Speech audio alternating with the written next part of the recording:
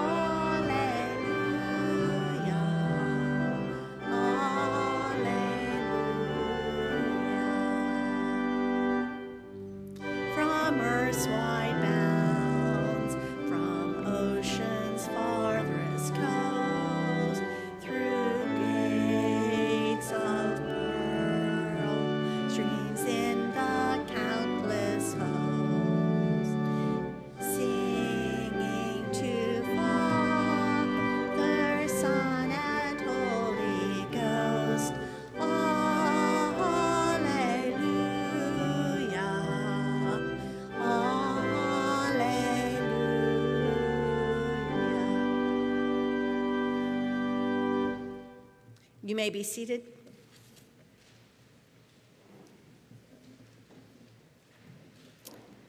Let us pray. Eternal God, we praise you for the great company of all those who have finished their course in faith and now rest from their labor. We praise you for those dear to us, whom we name in our hearts before you.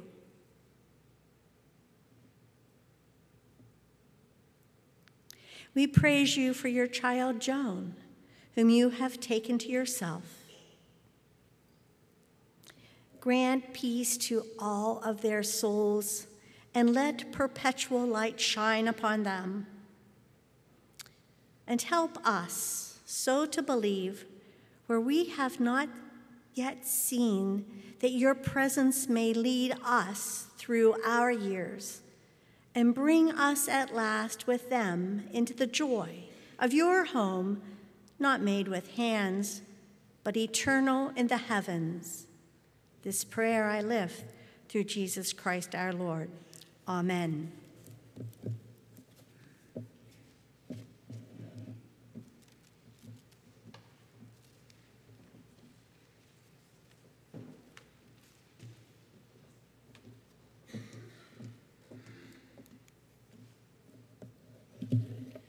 A reading from the Gospel according to Matthew. And seeing the multitudes, he went up onto a mountain, and when he was set, his disciples came unto him, and he opened his mouth, and he taught them, saying, Blessed are the poor in spirit, for theirs is the kingdom of heaven. Blessed are they that mourn, for they shall be comforted. Blessed are the meek, for they shall inherit the earth.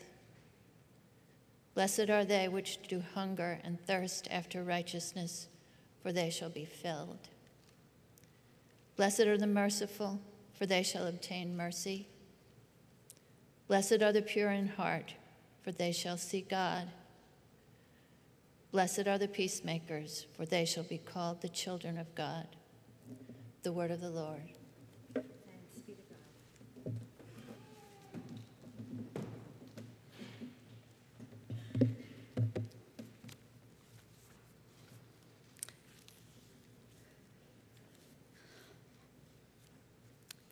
Thank you, Susan, for reading those words from our Lord's Sermon on the Mount. Let us pray. O Lord, may the words of my mouth and the meditations and the ponderings of each and every heart be acceptable unto you, and not only in this place or for this time, but always. It is through Christ, who truly is our rock and our Redeemer, that I lift this prayer. Amen. It has been through recent months that I have had the privilege, the honor, and the opportunity to get to know Joan, and to get to know Joe a little bit, and their family. Now, through the months, as I've had conversations with Joan, I have gotten to realize, and we would laugh together about this, that we shared many similar threads. And even as I was reading through the newspaper article, I found myself smiling as I read some of the adjectives used to describe Joan. And even though I've only known her a few months, I had to recognize that they were good, accurate adjectives: strong, strong-willed, standing firm. It was when I thought of Joan and I thought of her years, her willingness to make a move with Joe to a new area, and not only making a move with family and away from family and all that was familiar, I also realized that she had become a part of the community thread here in Chesterfield and in the Richmond community. As I was thinking about those words in our conversations, especially conversations of her past and her expectations for the future, there were two passages of Scripture that came to my mind. One, from 1 Corinthians chapter 12. It is Paul writing, and he's writing to a newly formed group of people claiming themselves as Christians. And guess what? In that community, there was some disagreements and dissensions. Can you believe that? That there'd be any community where there would be differences of opinions. Well, he writes, and I share these words beginning with verse 4 of chapter 12. There are a variety of gifts, but the same Spirit. And there are varieties of service, but the same Lord. And there are varieties of working, but it is the same God who inspires them all in everyone. To each is given the manifestation of the Spirit for the common good. To one is given through the Spirit the utterance of wisdom. I had the privilege of hearing some of those words of wisdom from Joan. And to another, the utterance of knowledge according to the same Spirit. To another, faith by the same Spirit. To another, gifts of healing by the one Spirit. To another, the working of miracles. To another, prophecy. To another, the ability to distinguish between spirits. To another, various kinds of tongues. To another, the interpretation of tongues. All of these are inspired by one and the same Spirit, who apportions to each one individually. For just as the body is one and has many members, and all the members of the body, though many, are one body, so it is with Christ. Again, it was when I was reflecting on her work here in the community. Even today, when I spoke to a few people, they would share insights about a vision, a determination to make this community better than what it had been. But that also brings the next passage that came to my heart or to my mind. It is from 1 Peter chapter 3. For me, it has been a passage that has given me both hope and affirmation. And for those who have gathered here with your history of knowing Joan much, much better than I have, cried with her, maybe laughed with her, worked beside her, or you have had the opportunity to work with her children, to get to know the children who have come from Joan. May these words also bring you comfort and affirmation. From 1 Peter 3, beginning with verse 13. Now, who is there to harm you if you are zealous for what is right? I've known Joan a little bit, and I would say zealous is a good word. What do you think? That when she had something set in her heart and her mind, she was zealous about making sure that it would get done. Even if you do suffer for righteousness' sake, you will be blessed. Have no fear of them, nor be troubled. But in your hearts, reverence Christ as Lord. Always be prepared to make a defense to anyone who calls you to account for the hope that is in you. Yet do it with gentleness and reverence, and keep your conscience clear, so that when you're abused, those who revile you cannot revile your good behavior in Christ, but they may be put to shame. For it is better to suffer for doing right, if that should be God's will, than for doing wrong. Just a couple passages of Scripture that made me reflect on the little bit of time that I have known Joan and gotten to know Joe and her family. But I also want to close with this passage. Susan, you made reference to it when Jesus was talking on that Sermon on the Mount about blessed are those who are mourning, for they will be comforted. I thought about that, just that verse, and it reminded me of these strong final teachings of Jesus in John chapter 14. Because Jesus is telling his closest disciples, those people who had shared the years of walking through the Holy Land.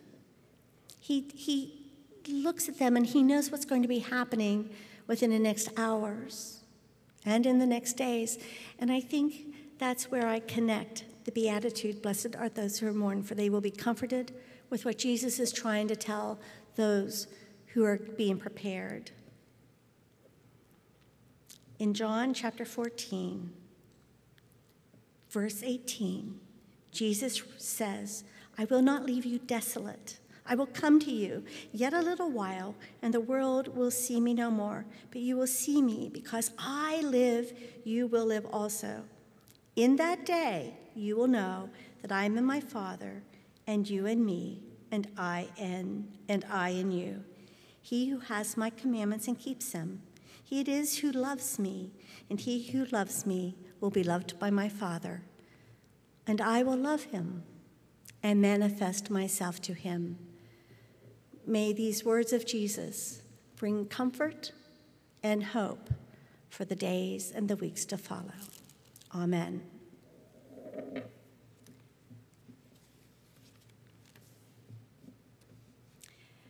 At this time, one of Joan's dear friends, Nancy, is going to come and share a few words in reflection. Nancy?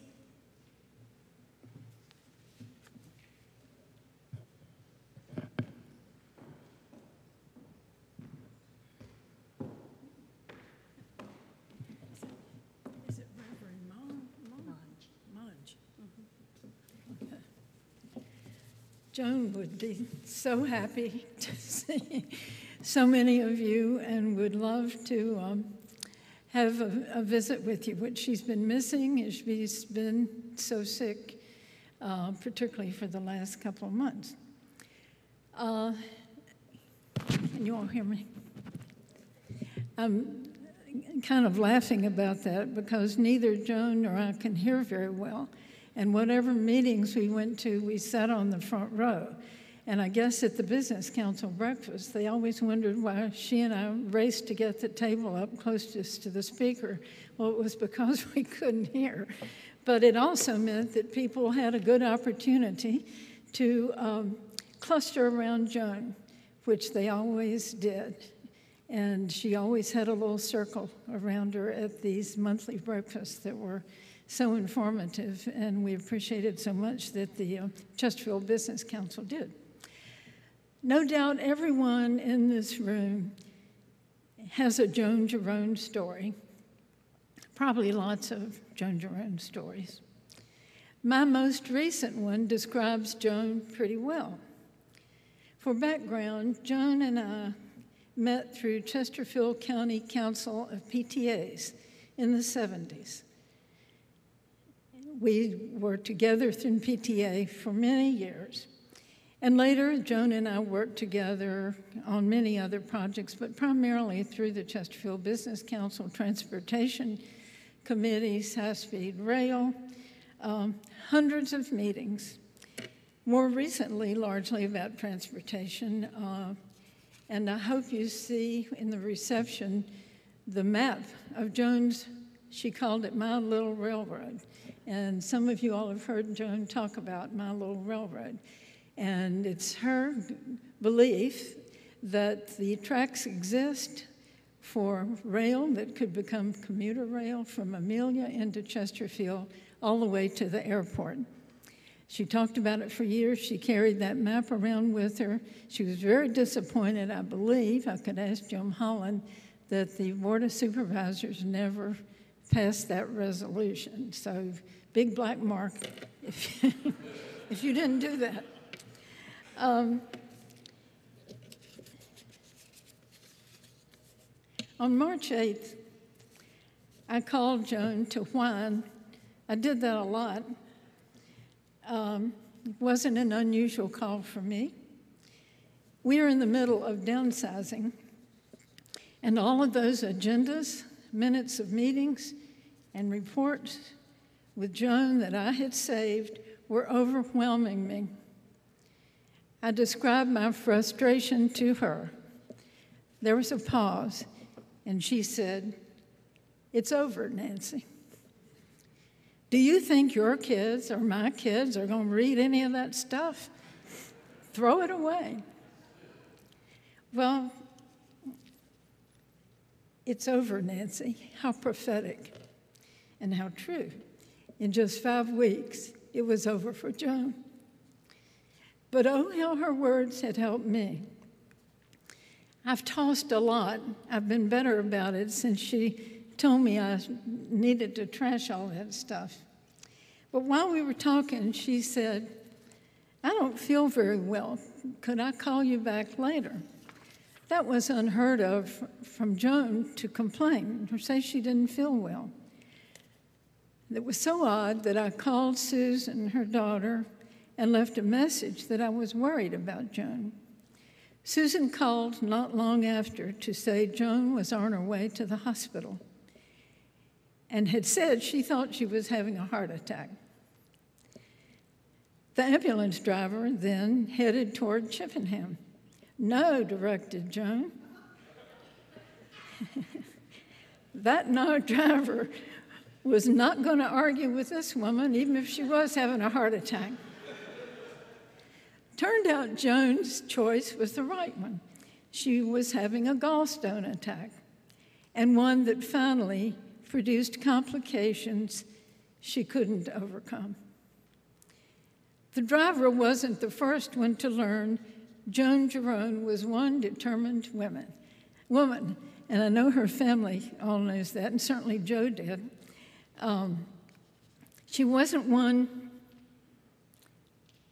to waste time.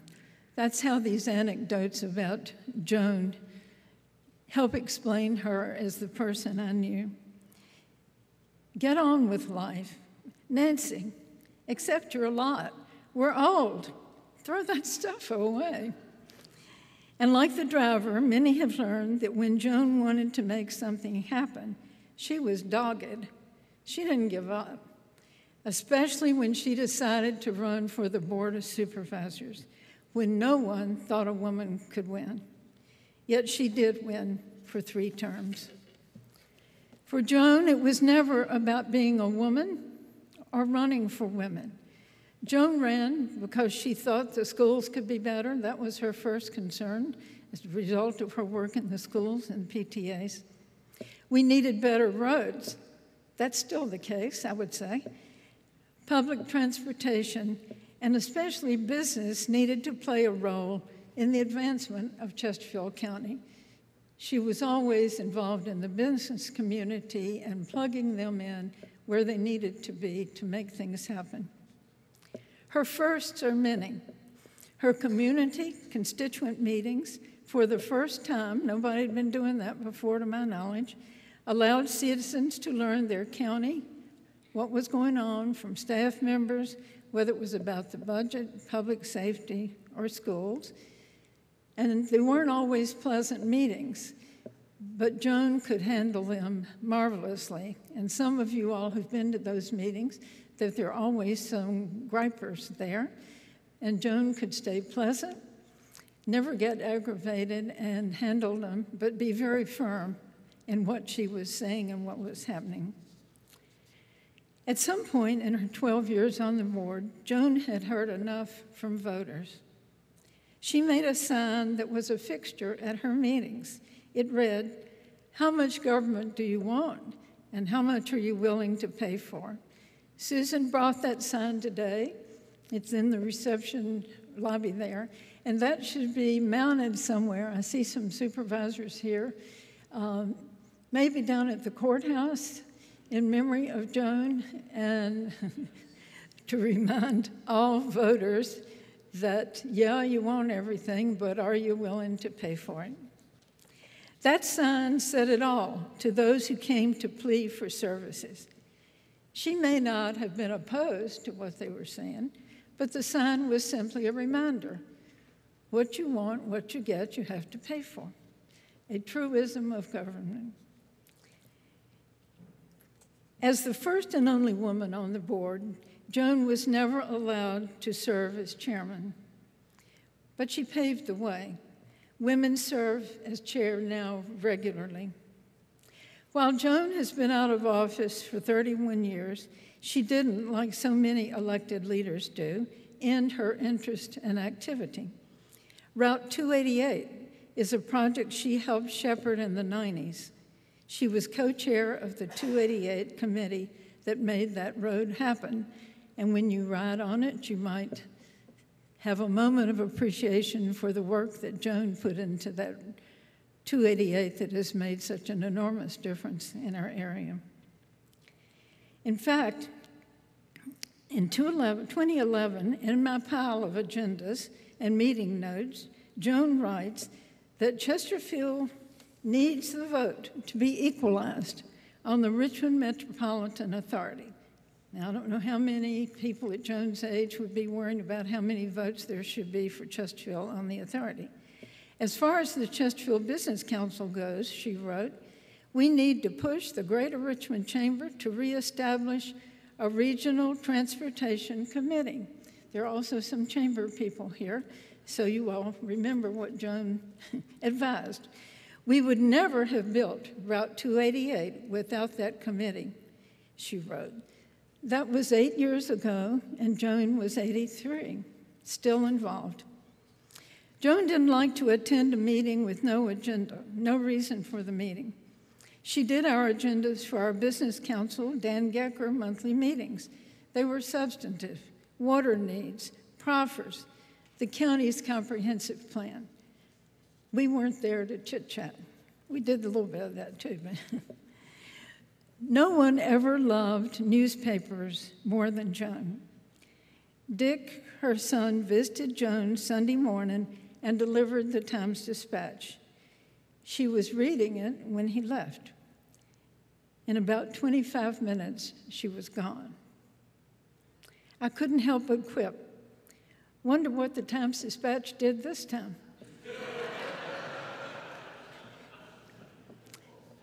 She didn't hesitate to respond when she felt the Times-Dispatch had made a big mistake editorially. She wrote letters, she called the editors, and she would make clear that she thought they could do better than they had. Her love of newspapers led her to keep everyone else as informed as she.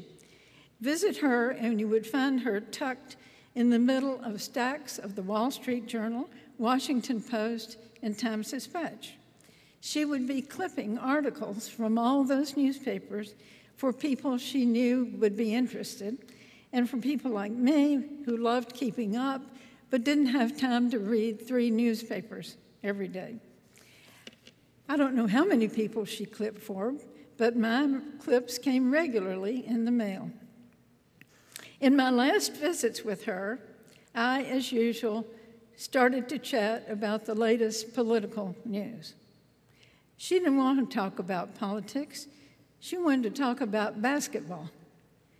VCU's basketball game was the next night, and she showed me her new VCU t-shirt that Sam Seeley, who is here, had taken to her. She was in intensive care then, but still waiting for that basketball game. On my last visit with her, April 8th, nothing was on her mind but the Virginia game that night. She was so excited about the University of Virginia and about their being in the Final Four and being in the championship game. Are you going to watch, she asked? And then she worried that she wouldn't be able to stay awake, but she was bound and determined to see that game. She and Joe shared a love of sports. She watched his beloved Yankees with him. No wife has ever been more devoted than she to her husband. For more than 2 years, she visited Joe in the Laurels nursing home every day. She arranged transportation for herself and her wheelchair. It was all about wheelchair, so she could stay with him. That was no easy visit for her. A year ago, she and I were talking about places for seniors to walk. She said she and Kyle Wolfe, board chair of the Midlothian YMCA, wanted the upper level of the new gym to be built so it could accommodate an upper level track. That would be a perfect way for the Y's large senior constituency to have a place to walk, so they wouldn't have to go to the mall, she thought. She and Kyle couldn't get support from the rest of the board members. They said it was too expensive. When she told me this story, she said, "I didn't think that would cost a lot." She continued, "I think when I die, I'll just say memorial contributions can go to that walk." Only Joan would attempt to help Chesterfield citizens after she was gone. A great lady, I can tell, loved by many of us.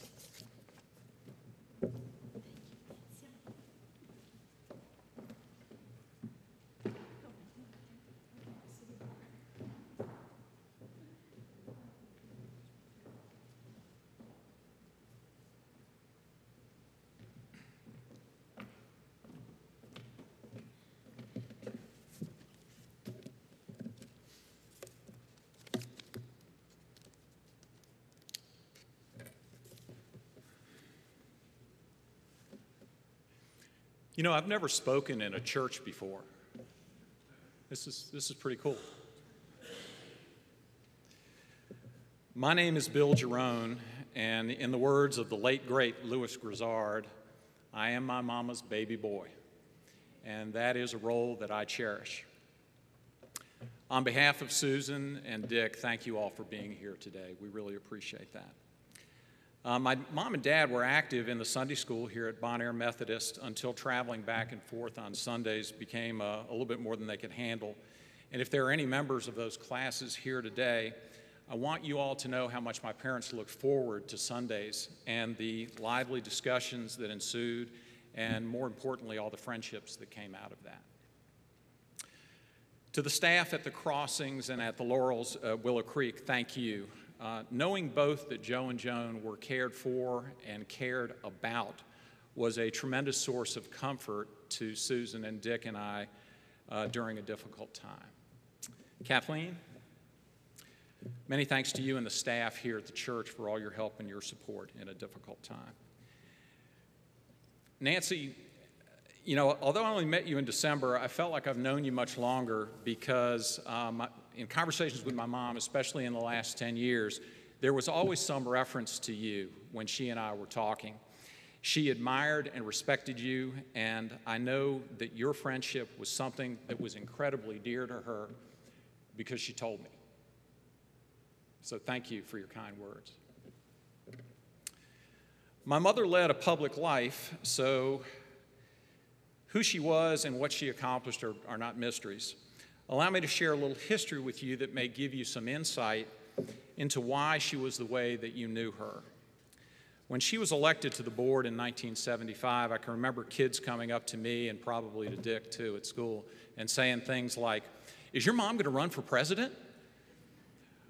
Well, she couldn't run for president because she was born in Canada, Kingston, Ontario, to be specific. And later she obviously became a naturalized citizen. Helen and Art Cruz were Joan's parents. Helen was a registered nurse and a teacher. She was warm and wonderful, dignified, intelligent, and determined. She was a grandmother in the Norman Rockwell sense. It's been said that true strength is not rigidity, but flexibility.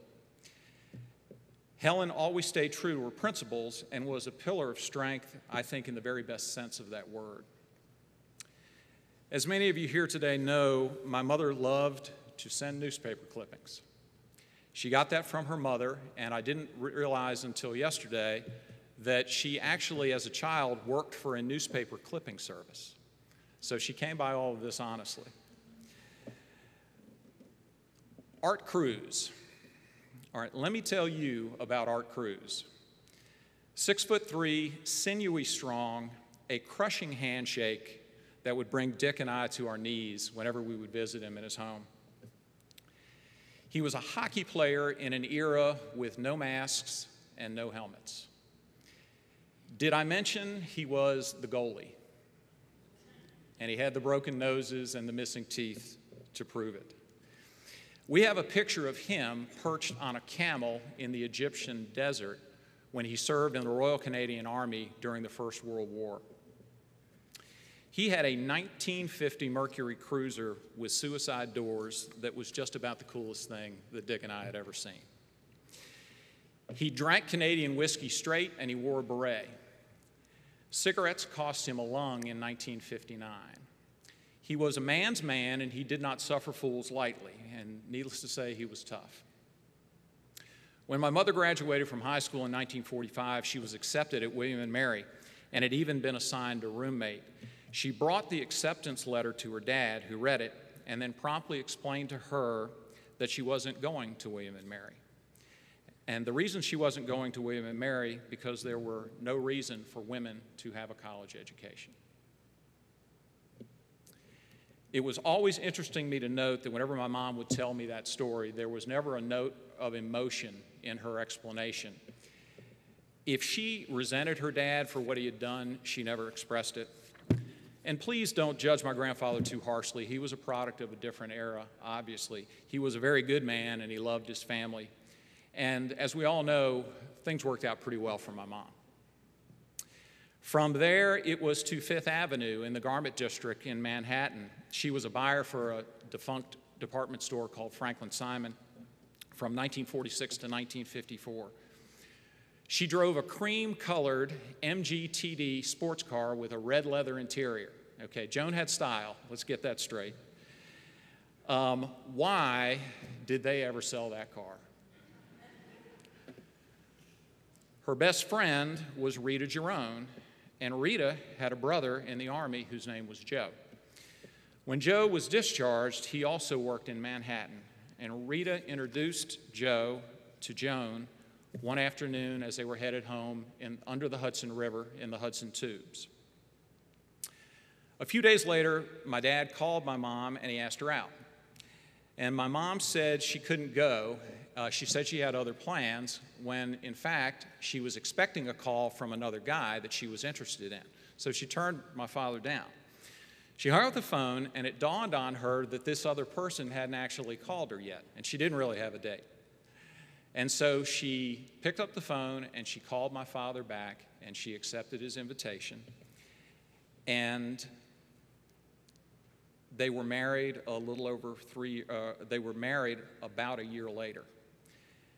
And when their third child was born, they decided that New Jersey was not the place that they wanted to raise their children. So in 1960, my dad accepted a position with Smither & Corporation and moved us to Richmond. He bought a house that my mom had never seen. She told us that she had told him that her only requirement for the new house was that it have a dishwasher. What he didn't tell her was that the house was painted pink. By the next year after we had moved in, it was a dignified shade of green, and 4 years later they built the house here in Bon Air. The design, construction, and decoration of that home had considerably more of my mother's input. A quick story from the days in the pink house. As you all know, Joan was tall. We used to measure her, and it seemed important to us at the time. And she topped out, we always wanted her to be 6 feet tall, but she topped out at 5'11 3/4. So one day, Dick brought several kids from the neighborhood by and brought them into the kitchen where Joan was preparing dinner and towering over the awestruck group of 5-year-olds. And Dick blurted out, "See, I told you she was a big one."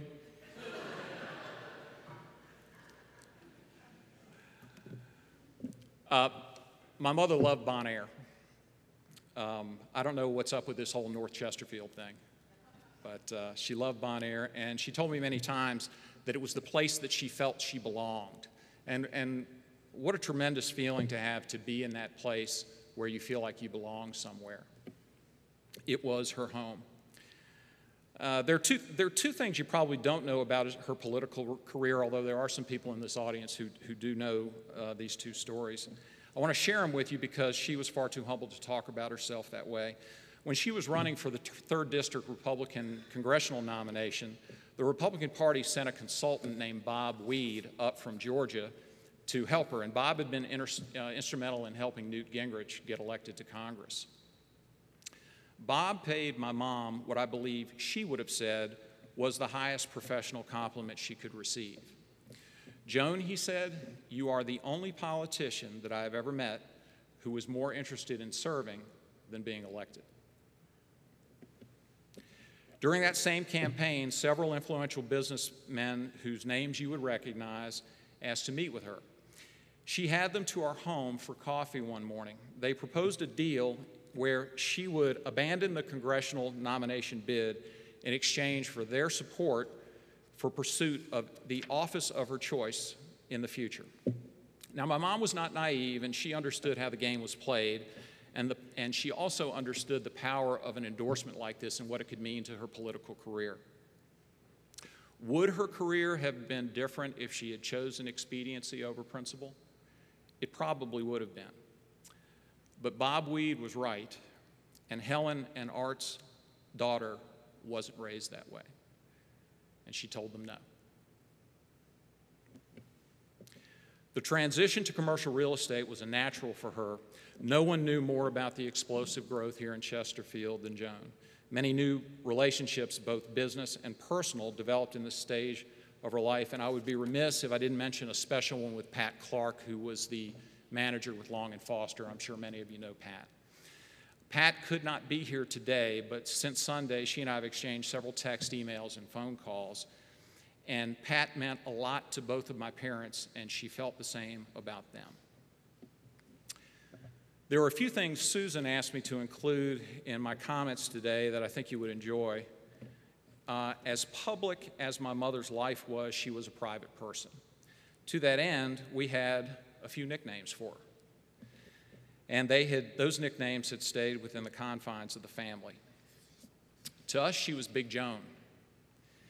Big Joan was usually used in an exchange like this that might have occurred with Dick and I. And we're in high school, and I got my chest puffed out, and I turned to Dick and I say, "I'm going to beach week as soon as school is out." And Dick would turn and look at me and go, "That's not what Big Joan said." Got the picture? Okay. After Helen passed away in 1985, Joan became the matriarch. And this title was bestowed through a combination of her lifelong affection for British royalty and her status as the oldest child. The matriarch wielded her power sparingly and lovingly.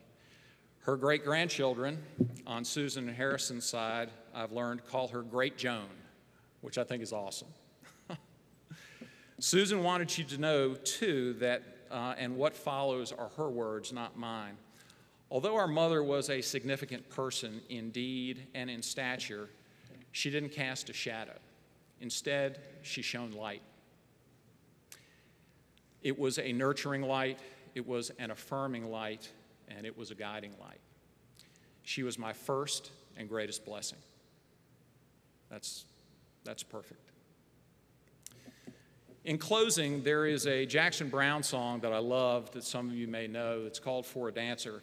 It's about a friend of his who was a professional dancer and tragically died in a fire. The last stanza of the song goes, "Into a dancer you have grown from a seed somebody else has thrown. Go on ahead and throw some seeds of your own. And somewhere between the time you arrive and the time you go, may lie a reason you are alive, but you'll never know." For me, those lyrics capture both the promise and the mystery of this thing that we call life. And I don't think you get one without the other. My mother's life was a shining example of that, and I know that with absolute certainty for two reasons. The first, your presence here today. And the second is that on February 22nd, Michael Joseph Finelli was born to Bridgette and Michael. And he is his mama's baby boy. The cycle of life continues. Thank you all for being here today.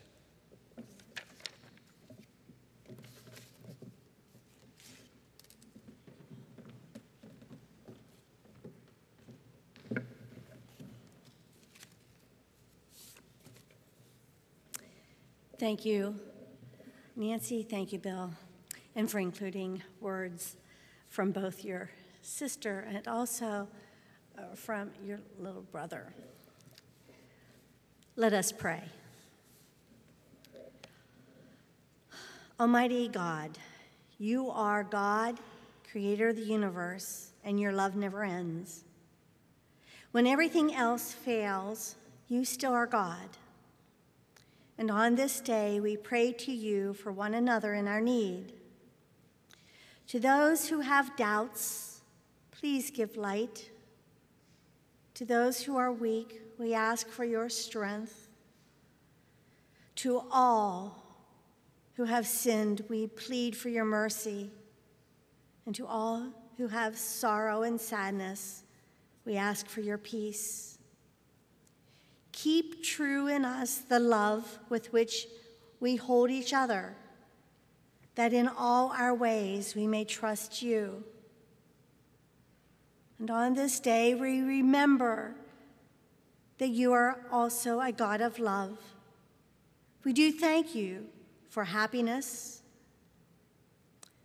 with which you have blessed us even on this day. We thank you for the gift of life, for home, for family and friends, for health and strength, for work and nature and beauty. We thank you for our baptism and our place in your church. And more than all else, we thank you for Jesus, our Lord, who knew our griefs, who died our death and rose for our sake, and, as he promised, lives and prays for us. Through Christ I pray, amen. I would invite you to join with me now in the prayer that our Lord Jesus taught us. We call it the Lord's Prayer or the Our Father. The words are in the hymnal, number 895 in the back of the hymnal. Please join. Our Father, who art in heaven, hallowed be thy name. Thy kingdom come, thy will be done, on earth as it is in heaven. Give us this day our daily bread, and forgive us our trespasses, as we forgive those who trespass against us. And lead us not into temptation, but deliver us from evil. For thine is the kingdom and the power and the glory forever. Amen.